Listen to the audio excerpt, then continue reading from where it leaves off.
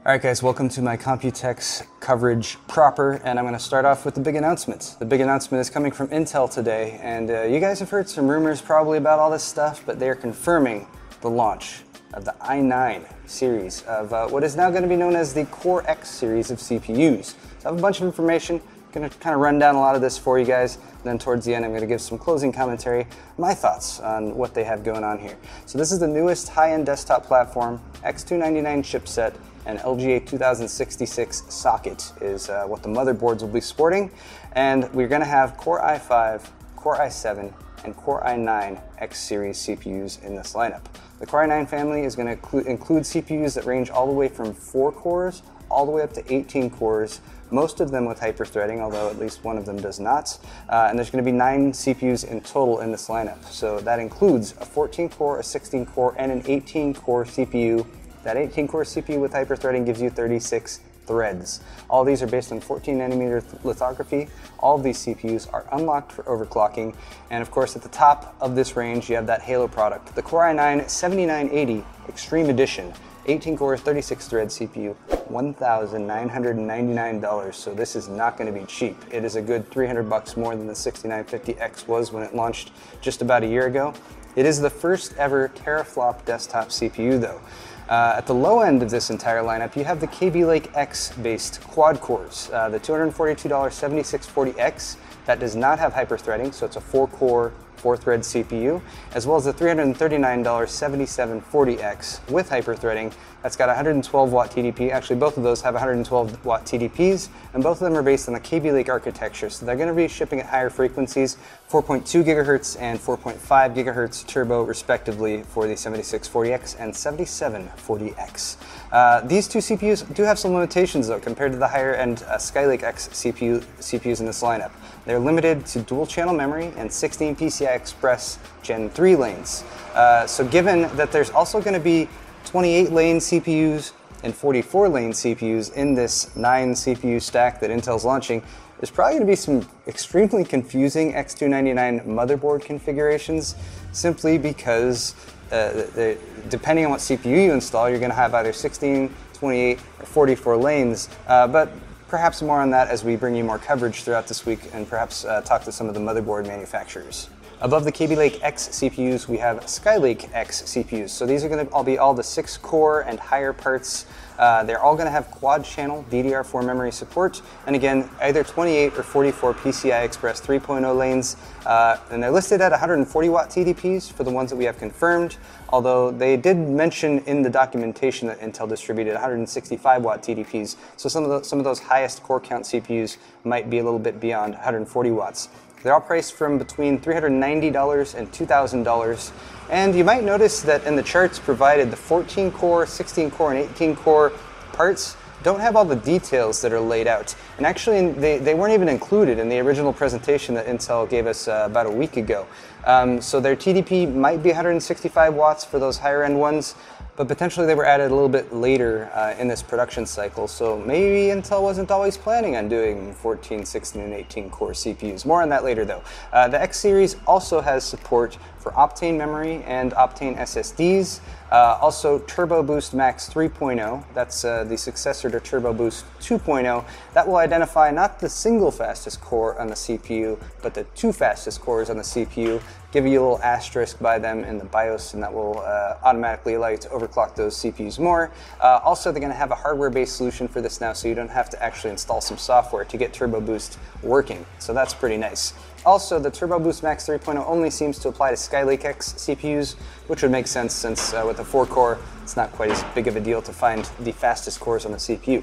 And we also got some details of the X299 chipset. It will include 30 high-speed I/O lanes. Those are the lanes that allow you to connect stuff through the chipset, like SATA ports and other things like that, including up to 24 of those that are PCI Express Gen 3 via the DMI 3.0 interface to upgrade to DMI 2.0.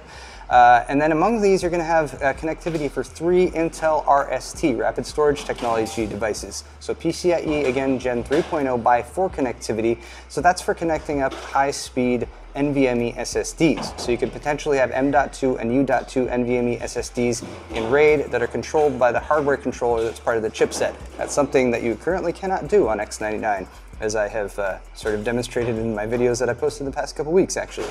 Also in there, you see you have some support for an Intel i219 Ethernet. That's going to be up to the motherboard manufacturer whether or not they actually want to integrate that with the motherboard. And they've also noted a few times in this presentation the rebalanced Intel Smart Cache hierarchy. You might notice some of the L3 cache numbers here being a little different from like the X299 or the X99 counterparts. L3 cache sizes that are listed on the chart do seem to scale up, but there's no additional information about them, so we'll have to come back to you on that. That's pretty much all of the raw details that Intel has provided us for right now. Let's move on to my thoughts on this. It's definitely some good news. Let's start with the good news.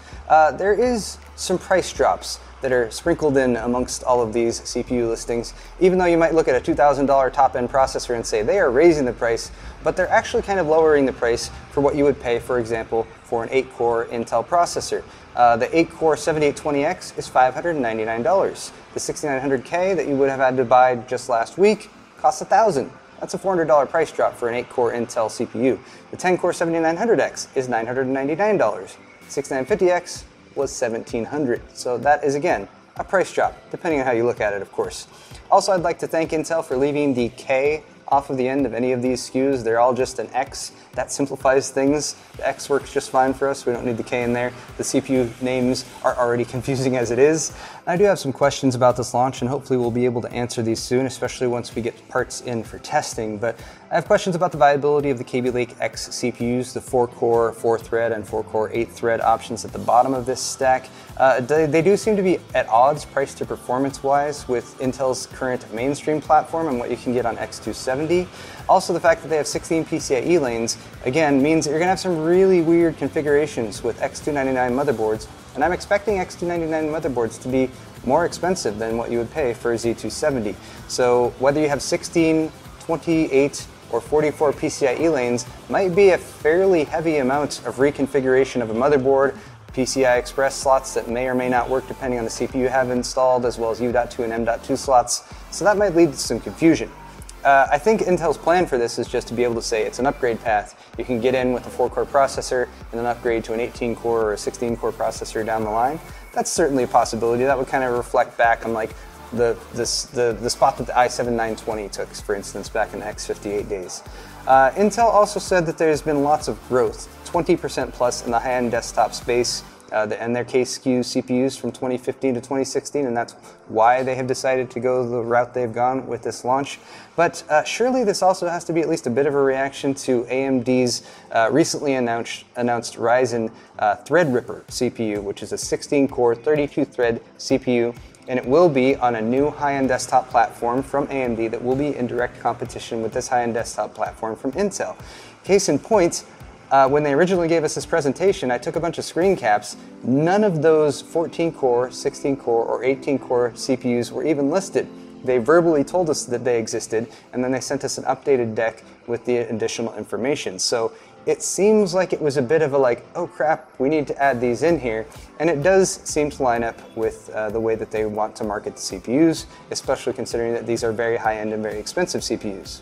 So in my humble opinion, Intel is playing a marketing game that's kind of similar to the marketing game that NVIDIA has been playing with Radeon for quite some time. That is that they're pushing their brand as the high-end option, possibly with a higher price than the competition, but also with better validation, quality assurance, and integration with existing technologies. In fact, that Intel has been dominating the CPU space for quite a while.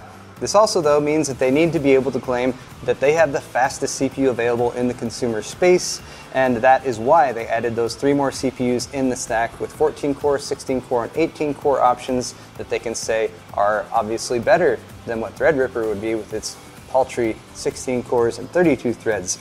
It doesn't really matter that their highest-end CPU costs $2,000. All that matters is, like NVIDIA with the Titan, is that they can say, we have the fastest, and that is a marketing win, again, depending on how you look at it and depending on your opinions of marketing.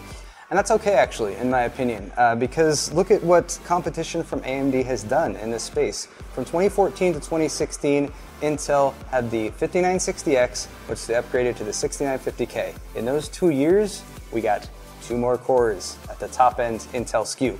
Now, in 1 year, from 2016 to 2017, they've gone from 10 to 18. That's a pretty significant jump. And I guess we have to say thanks, AMD, but also, of course, thank you to Intel